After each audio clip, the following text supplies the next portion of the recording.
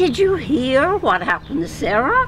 Evelyn, just what are you planning to do? I want to teach that so-and-so a lesson he won't forget for what he did to Sarah. Hey, you crazy old lady. Put my ladder back. How am I going to get down? Johnny May has moved in with me. Mother, it's time that I took charge of the money. There's lots about Evelyn you don't know, and I didn't think it was my place to tell you, but this may have changed that. Don't argue with me. You're getting old and I know what's best for you. You wouldn't want me to have to put you in a nursing home, would you? A nursing home? No. She would never have done what she did for Sarah before her husband died.